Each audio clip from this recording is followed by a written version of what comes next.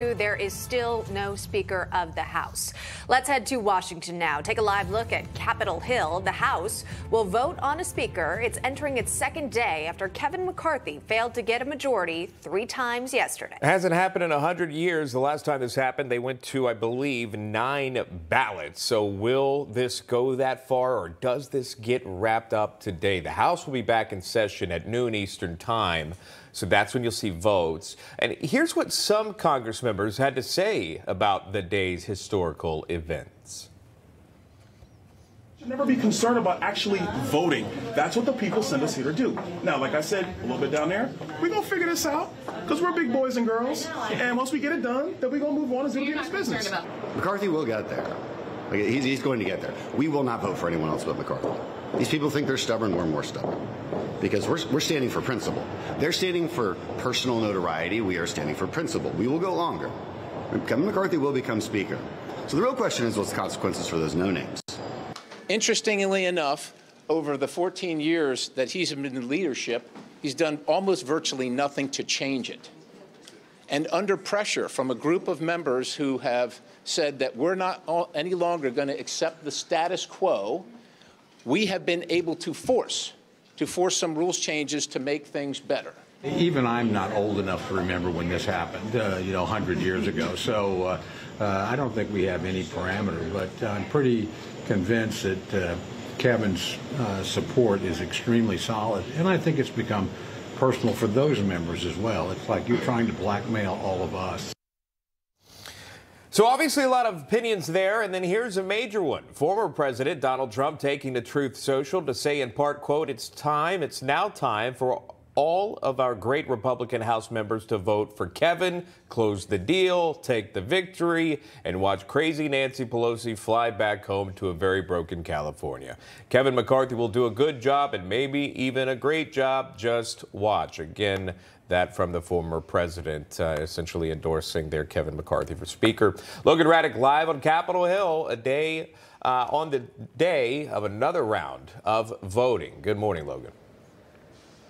Sean, good morning. And there's no indication that those Republicans are actually going to listen to former President Donald Trump, because keep in mind, yesterday, Jim Jordan nominated Kevin McCarthy for Speaker of the House, and he was telling his fellow Republicans to vote for McCarthy, but still 20 Republicans ended up saying the name of Jim Jordan, which led to McCarthy not being able to get those 218 votes he needs to be Speaker of the House. Keep in mind that this has been a fight that's been brewing for about 7 years now. Kevin McCarthy threw his hat in the ring to be Speaker of the House in 2015, but he did not have enough support then, met by opposition from the Freedom Caucus, and some of these same members like Andy Harris that you're seeing vote against McCarthy this time around. So there is a pretty high likelihood at this point in time that McCarthy may have to back out. His team is saying that he's going to stay in this fight through however many ballots is needed for him to become Speaker of the House. But those Republican holdouts are showing no signs of budging. But this is what McCarthy told supporters about why he's digging in and staying in this fight. I have the record for the longest speech ever on the floor. I don't have a problem getting a record for the most votes for Speaker, too. Now, the first 2 times around, 19 Republicans voted for somebody other than McCarthy. But the third time around, Byron Donalds joined that group. And this is why he voted for Jim Jordan. Here's what he told me. First, I think Jim will make a tremendous Speaker of the House. I think he has all the capabilities to do that job and frankly, lead our conference in a time where we have an administration that must be held accountable. We have serious negotiations on debt ceiling and spending coming up, which, in my view, we need to start doing it from a much more conservative posture. And so I think he would do a great job. I think the second piece of this is that at this point it's clear Kevin McCarthy doesn't have the votes. And that doesn't give me joy. I'm not an anti-Kevin guy, but he doesn't have them. And so we have to find who does. And so I'm interested in seeing who can get us there and lead our conference the way it needs to be led so we can actually get America back on track. And that's something you could hear from more Republicans today. The realization that Kevin McCarthy is struggling to get those 218 votes and that maybe it's time to finally find a consensus candidate, whether it be a Steve Scalise or maybe even Byron Donalds himself.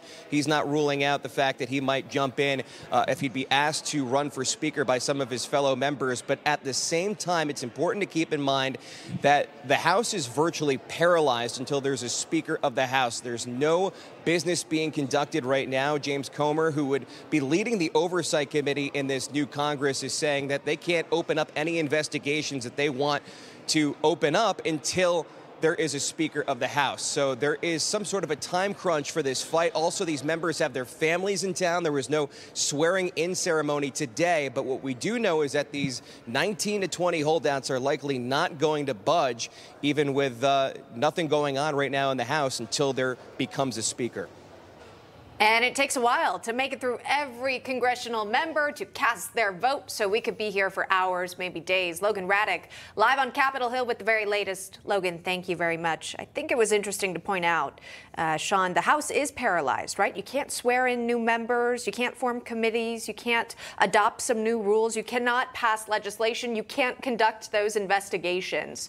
So a big question is what's going to happen next and how much of this delay could impact the Republicans' priorities? Yeah, I mean, that's the big point. No one's been sworn in. So that's a major holdup in itself. Nothing can get done. And as Logan was pointing out, none of these committees can be formed.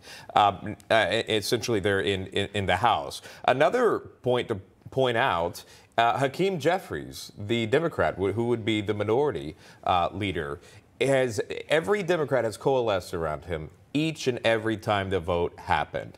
And from a PR standpoint, from a viewer, a voter perspective, all you're going to get are bad headlines for Republicans. Chaos in the Republican Party here, organization in the Democratic Party in terms of what is happening there in the House. They don't know who the Speaker is going to be. And it hasn't happened in 100 years like this. You're already going on your fourth ballot. We talked about this yesterday. I predicted this would be done by the second ballot, and then this would be a done deal. They went to 3, still couldn't get it done. Then you hear talks about it may be another name brought up, like Steve Scalise, et cetera. But either way, Kevin McCarthy has made it very abundantly clear he's not backing down. So it could be, again, an interesting day. He's got to get to 218. Does he do it? We'll bring the results to you live. Yeah, and at the end of the third vote yesterday, Donald Trump hadn't weighed in again, right? He had previously endorsed Kevin McCarthy, but we got news this morning. Again, he's saying, vote for Kevin. We're going to wait and see how those 20 or so Republicans end up voting today, again, at noon. Stay tuned for that.